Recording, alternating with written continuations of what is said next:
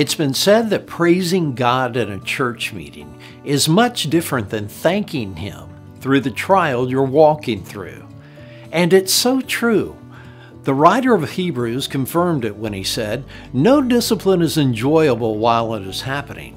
It's painful, but afterwards there will be a peaceful harvest of right living for those who are trained in this way."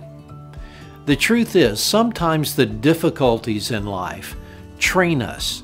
They mold us and shape us. The Bible uses the term refiner's fire to describe this process. Listen to Malachi chapter 3, verse 2. "But who can endure the day of his coming? And who can stand when he appears? For he is like a refiner's fire and a launderer's soap." English evangelist Smith Wigglesworth explained it like this: "No trial, no darkness, nothing is too hard for me.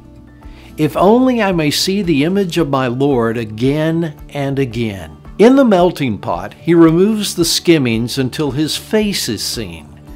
When the metal reflects him, it's pure." Who is looking into our hearts? Who is this refiner? The Lord. He will remove only what will hinder. Oh, I know the love of God is working in my heart. As you walk through your day today, let me encourage you to view life's challenges as opportunities to change, opportunities to grow, to be shaped into the very image of Jesus Christ, and to be pure as He is pure.